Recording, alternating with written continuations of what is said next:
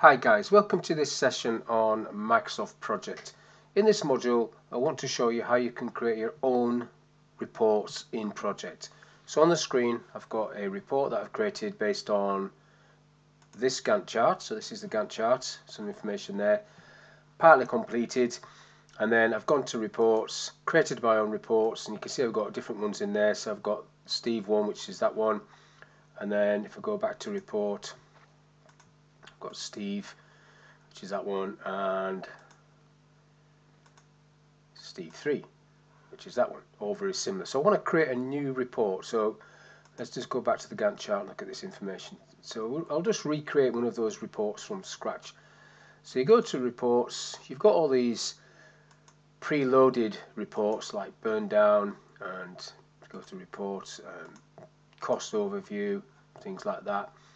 But I like to create my own report. So to create your own report, you basically just click on New Report, and you've got options here to create a blank one, or one with a chart, starting with a chart, or a table, or two charts, whichever one you want. But I'm going to go for the blank option and give it a name. So the name is going to be Progress. Let's call it Progress Report. It's called Progress Report, and that's what the title will be across the top. And then it's up to you now to populate this with what you want. So first of all, I'm going for a table, and it gives you straight away the summary information for this report, which is 54% complete. Now, what you've got once you click onto these, you want the information, the fields, to appear on the right here. I'll just bring this across a little bit so it's you can see it. You've got at the top tasks and then resources. Now that's the same report but flicked over to all the resources, and then down the bottom underneath you can see the fields that are actually ticked. So you've got the start finish date. So what you've got underneath all of these is lots and lots of fields that you can expand, all to do with the resources. So let's have a look at all these. There's loads of them. Now you really do need to expand these out to sort of get an idea of what's available for you to add into this table. Come all the way down there, you can see there's quite a lot of custom fields you can select. So I'll just leave those as they are now, but what I want to do is look at this at the bottom. So you've got all resources, including Microsoft Office paper and computers and stuff like that. So you've got the option to click on group there, and you can then type a group name in. So if you've given anybody a group, you can type it in. So if I go admin, let's see what happens there. I don't know if I've given anybody a group. Yeah, Ben is admin. Let's all resources, and then these two are probably training. So if I select group again and type trainers, I think it's trainers, not trainers. Let's have a quick look.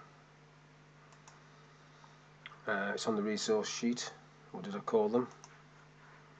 Trainer, and then this manager. So if you fill this information in, you can then do the filtering on that.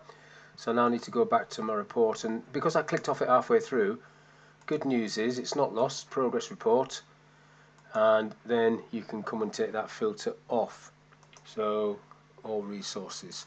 So if I do that group again, it's just trainer I want, and then it's the two trainers. But I don't want just them, I want them all. So I'll put back to all resources, and then group by, and then you've got group by different objects there. Group, no link fields on that one. Let's go for this type, resource type. So we've got work, and then material, and then cost. Doesn't really tell you anything, that one. Let's go for level. See what? Let's go all levels. That makes a little bit more sense. So you've got it broken down like that. So let's go for filter. So we're going for we want to filter by. Let's have a look at what can filter by. Not material. So let's go for work only. And then that gives you what I want. And then you can probably get resource type off. put it to no group, see what happens. There we go. So it's all levels, all resources. So do I like that? That's okay. And let's go back up to the top and see if there's anything else we can put onto here. Let's have a look at work. So we've got the start finish, and I didn't really tell you. I know it says when you start in the project, but it doesn't actually tell you anything. So if I could tick work, that's probably a little bit better. It gives you the actual work that they've done, and then remaining work. So that's a better report. So I quite like that. So let's click off that for a minute, and then let's do another table, and we'll get the project stuff up there. And then we can just move that one, and move this one. Let's get them in order, so we want them. So I want that to be at the top. That's the project, and I don't really need the start and finish date on that one. So if I right click on there, I can remove that, and I can remove that,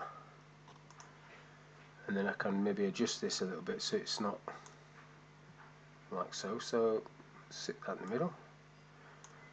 So this is a project, 54% totally complete. These are the people on it. Now obviously I need some information about the tasks themselves, so I could do that as a chart. Now you've got all the different types of chart that you can select. I'll just pick this one and then push it to where I want it. Let's push it over to the left. So what we're looking at here, we're looking at, bring this back over so I can see these fields in a bit more detail.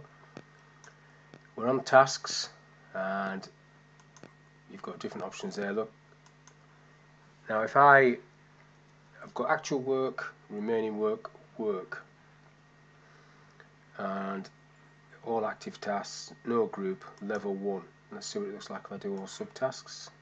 Nope, don't like that. So I probably can keep it like that actually. That's okay. It's telling me how many hours work, actual work, remaining work, and planned work. So that's okay for that one. And then I'll do another one. And then let's look at doing this slightly different. If I go for time up there, this is giving me like a time scale. I'll just widen that graph a little bit. So we've got active tasks, so that's okay. We've got no group, but I can group by whatever I want, different things. And then it's on the summary. If I go all subtasks, whoa, no good. If I go level 1, software implementation, yeah, work actual. That's not bad actually, I quite like that one. Make it a little bit bigger. So what I could do is just shove that up a little bit there and then push that across. Yeah, so and then if I just add data labels on these, it gives me the hours per day. So I've got, that's the actual hours per job. What I haven't got is a graph with resources on it, so let's do another one. Do a pie chart. Let's go for resources, and then we need to get this sorted out. Let's do not all resources, work only. Yeah, and so that's work only. Let's just push that down a little bit underneath this.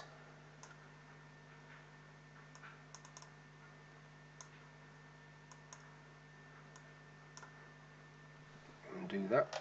I'll move it in a minute. Wrong one.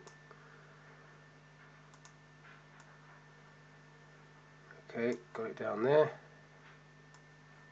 Make it the same sort of size as that one. And then we've got people, and then again, if I just click off this for a second so that goes out of the way, what I want to do here is, let's just minimize this a little bit so I can see easier. So we've got the complete, we've got a graph there overarching. Now I want to put data labels on this. If I go click on that little plus, data labels, yeah, got it on there, that's okay. I don't need any titles. So what you can do is you can just position these however you want them. Basically, any report like this has to tell you some information. If it's not telling any information, it's not doing the job. So this is telling me what each resource is doing, what they've got left. If I zoom this back in so you can see it a bit better.